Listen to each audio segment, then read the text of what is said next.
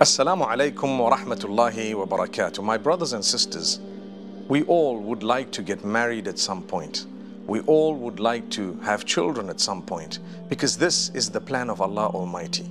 Allah Almighty has asked us to get married unless there is reason, legitimate reason why we shouldn't. And Allah Almighty has asked us to try and have children. And the Prophet Muhammad, peace be upon him, has encouraged this. And this reproduction is definitely part of the plan of Allah Almighty. We are in existence because of the Almighty's plan.